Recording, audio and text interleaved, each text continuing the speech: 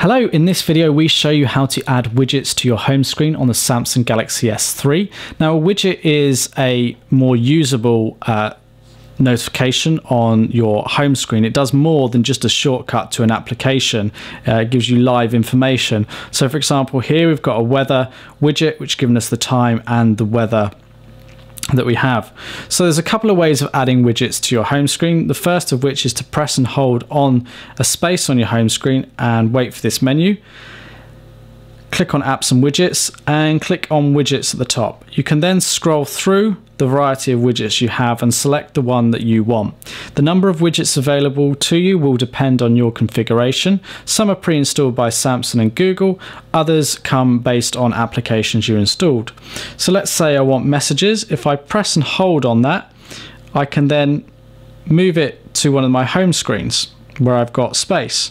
And you'll see there's a short overview of the screens that I've got. So I can drag it up here, place it, and that puts the messaging application in place.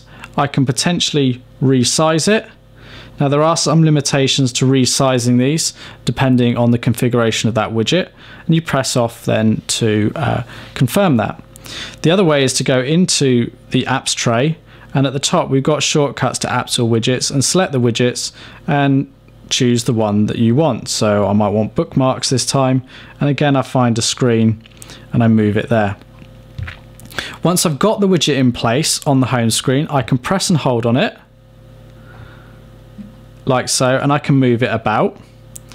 Once I've moved it, or I've pressed and hold on it, I can actually resize it if it allows me. So I can change it like that and confirm, and that's made the change. That widget is now that size. I can press and hold on it again, perhaps resize it back down, and then I can press and hold and potentially move it. And I can move it by going to the edge of the screen like so, or going to the overview of the different pages that I've got down the bottom here and just sort of hovering over them just like that.